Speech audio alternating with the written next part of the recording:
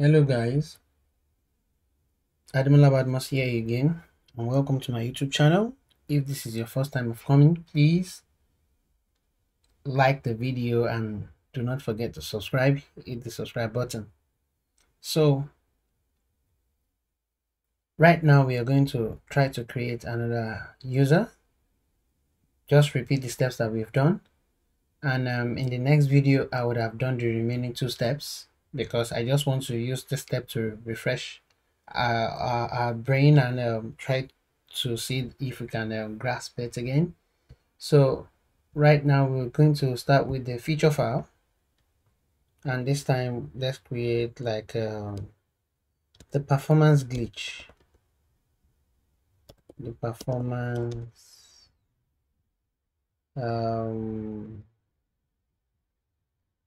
or the the performance glitch feature.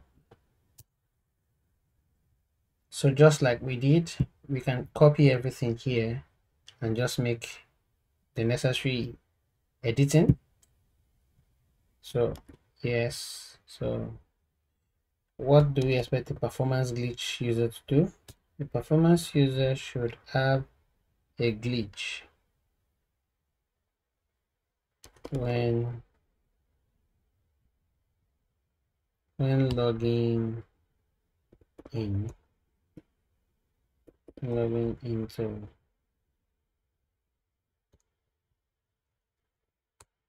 the site. So testing login for a performance glitch user.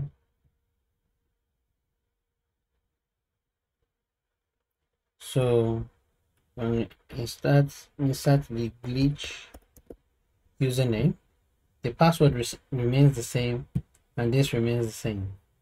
We have not created the part yet, so what do we need to do? We'll create a folder and name it performance. Alrighty, and the next thing is I will put a step definition folder inside it. Performance dot steps is a spec file, so best practice wise always add a spec to it because you can actually run a spec file with a flag in the terminal. So with this we can copy our steps here. See what's going to happen. Let's copy all the steps we have in standard user. It will work the same, and we paste here. Because why would they work the same? Because they are going to do the same thing. They are going to log in, but now we need to create a different login, a different username feature, right? So it can't have the same name anymore. That is where the problem will be.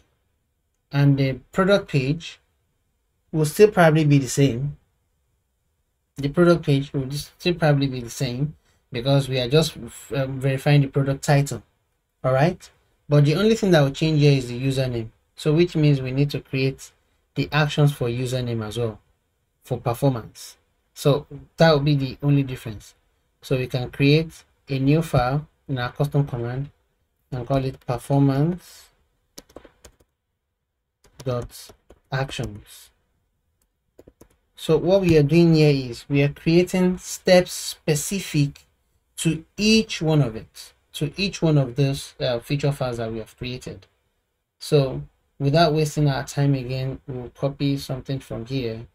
As you can see, I've added the fixture file like I said. So we copy the insert username here and we paste it here. So we call it insert performance username. So let's just in between insert performance username. So we can equally make this one too distinct and say insert a standard username, which we have to represent in the step file. that we have. Where's the username? So we have to represent it because that's the way it will work now. That's the function that was created. That's the command that was created for it. That has been modified to work for it. So right now, what we need to do is insert the performance username, and the performance username is the glitch user. So we can come to the performance.actions and add the glitch. All right. Now, look at what has happened. We have created performance and we have created standard. Despite the fact that we started with standard, performance is above. So what this means is by the time we launch our feature file, performance will be above. And let's check our performance steps again and see that everything is correct. No, the username isn't correct yet, so let's just pick the username, performance username, and we add it there. And let's try to run.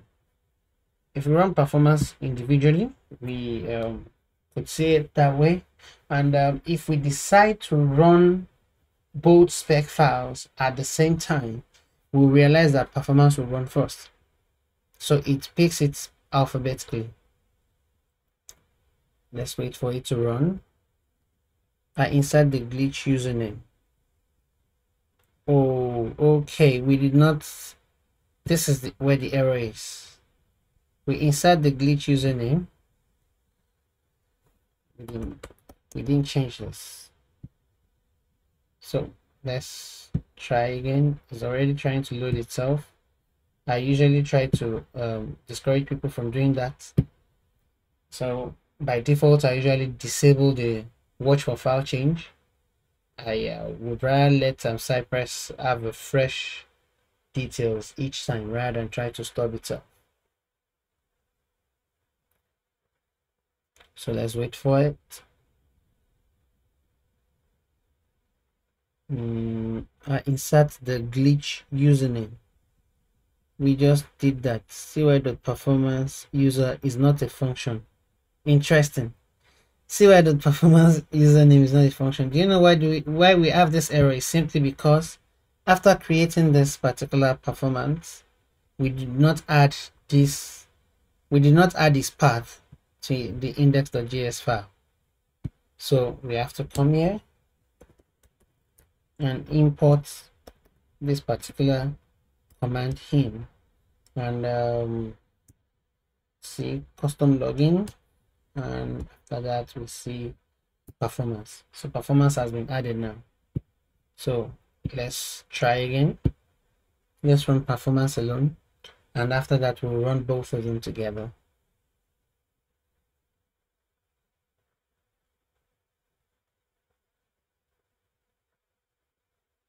As you can see, performance has been clicked and it's taking a while after clicking before it loaded the page.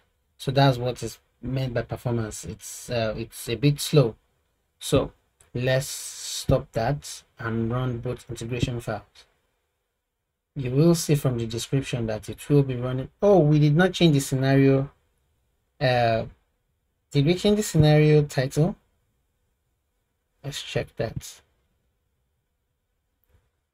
Okay, so we didn't. So we should have the performance user should experience a glitch while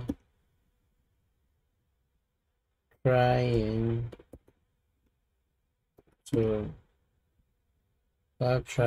to finish the rest this way,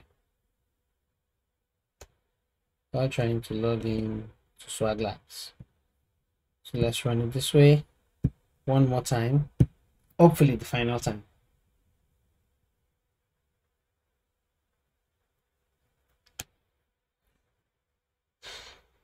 So we watch it run.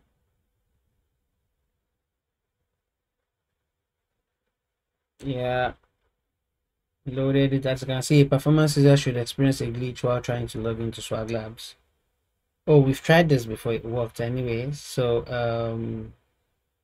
let's run both tests together.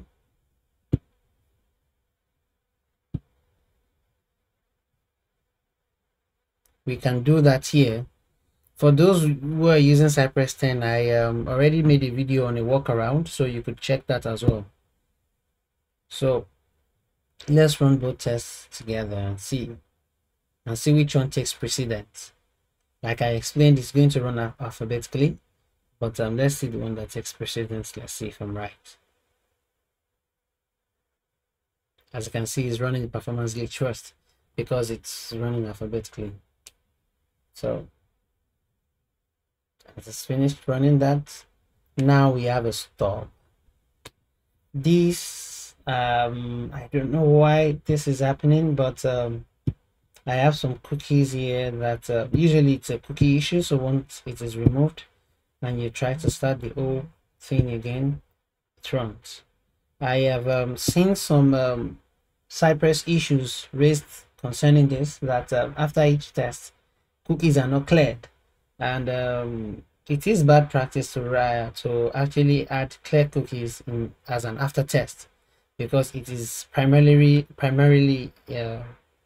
expected that Cypress does not stop in what's it called, and okay, so we still have the issue. So I do not know how to solve this issue right now, but as you can see, it just serves a purpose for us. Hopefully in the next video I would have had a solution to this so that it would not happen anymore. It's one of those glitches. Perhaps it was even caused by my internet to start with, because I had trouble with my internet. So thank you for watching. This is how you actually create two separate scenarios, but that's not to say that this is your best method. Like I said, there's a way we can create all 4 scenarios using just one feature file, and at the same time there's a way we can create all 4 scenarios using just one scenario. So stay tuned, and once again, thank you for watching, and please do not forget to click the like button and subscribe. Bye bye.